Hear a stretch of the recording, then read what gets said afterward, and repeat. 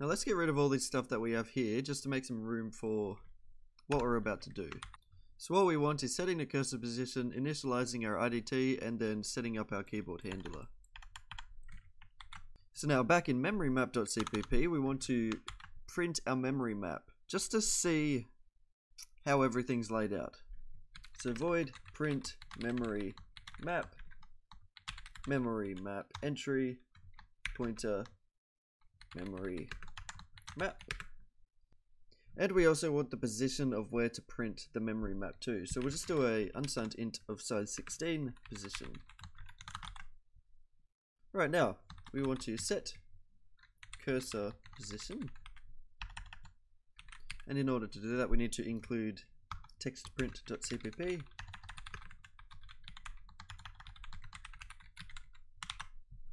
So now we set cursor position.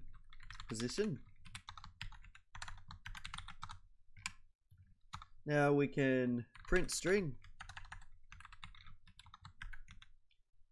memory base, and then after that we can print string integer to string memory map base address. Then we set cursor position plus 80, which will go to the next line, and then we can print the region length.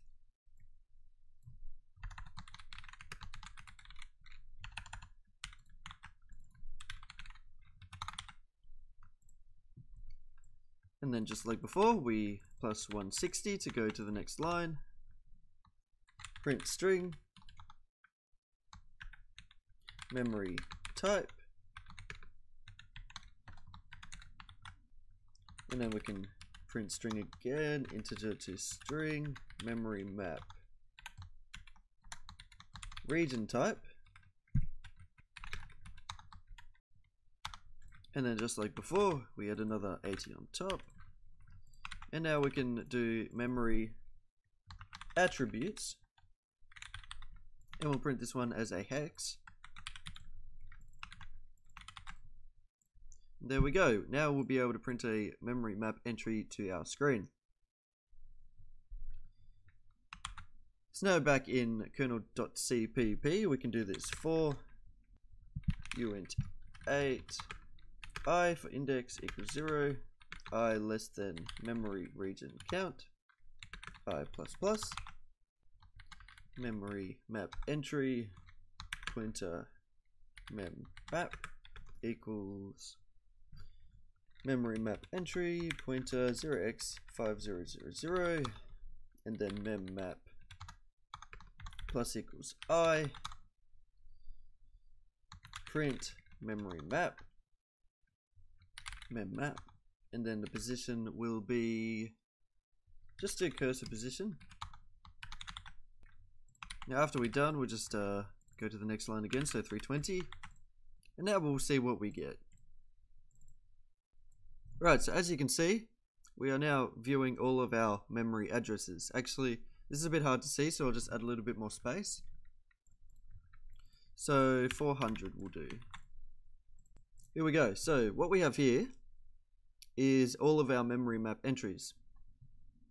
So starting at 0, we have our first memory map, and that goes for 651,000 bytes. It's memory type 1.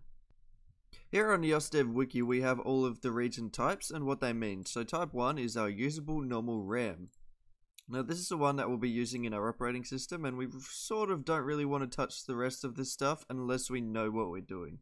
So like ACBI reclaimable memory, we can eventually use that memory if we want to, but for the purpose of this tutorial, we're going to leave it alone. Alright, so now that we have our memory map entries, we can sort through them and see which ones we were actually able to use.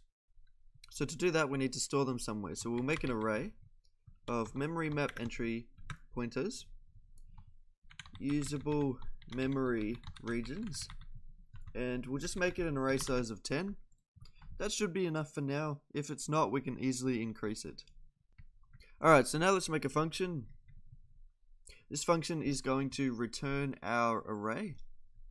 So we need a memory map entry pointer, because we're getting a pointer to the array of pointers. Get usable memory regions. And this is going to return usable memory regions.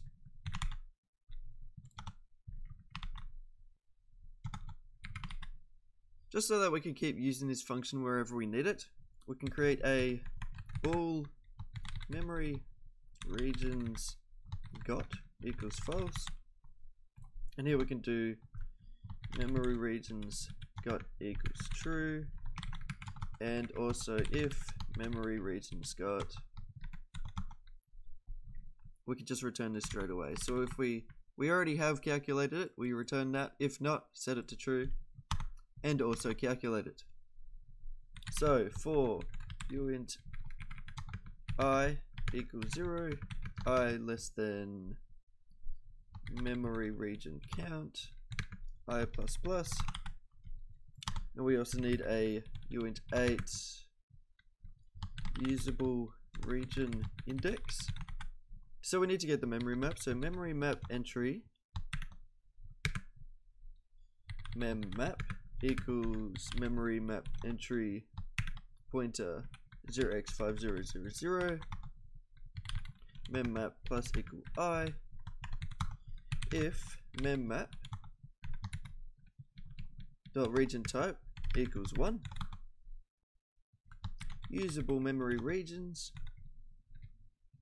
usable region index equals mem map.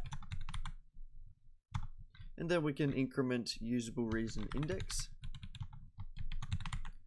and that should return all of our usable memory regions.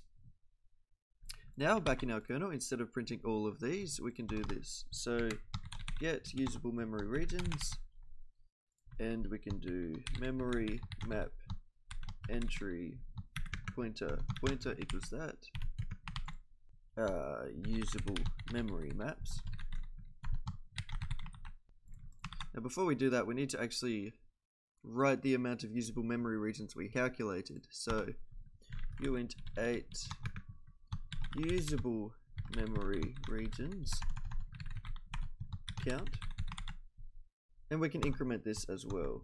Actually, at the end of the function, we can just do usable memory region count equals usable region index. Right, so back to kernel.cpp, I less than usable memory region count, memory map equals usable memory maps I, and then print memory. Right, let's see if that works. So now, as you can see, we're only printing our usable memory regions. Just to verify that we haven't missed any, I'll undo this just to print what we used to have. And here we go, so we're printing this one here and this one here. And that's what we need. So now that we've extracted our usable memory regions from our memory map, we'll be able to use those when we're making our dynamic memory handler and our heap and anything else that we need that requires memory. That'll be it for this video. As always, thanks for watching, and I'll see you next time.